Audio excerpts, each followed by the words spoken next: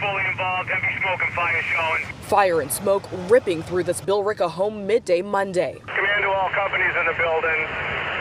Leave the building. All companies, leave the building.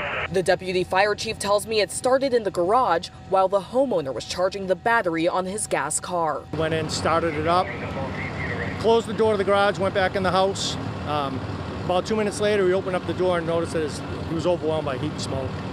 Shut the door, went in, got his wife. The 3-alarm fire quickly spread through the entire house. All companies out of the building. This is going to be a defensive operation. We have fire through the roof right now. Thankfully, the homeowner and his wife were able to get out in time. Everyone was up and around.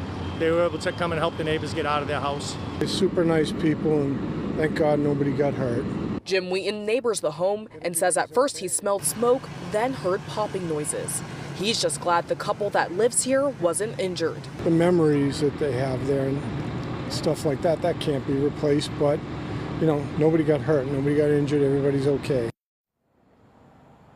No firefighters were hurt either. Crews did close a lot of the roads surrounding this home while they were fighting this fire, but they have since reopened. We're live in Billerica. Danae Bucci, WCVB News Center 5.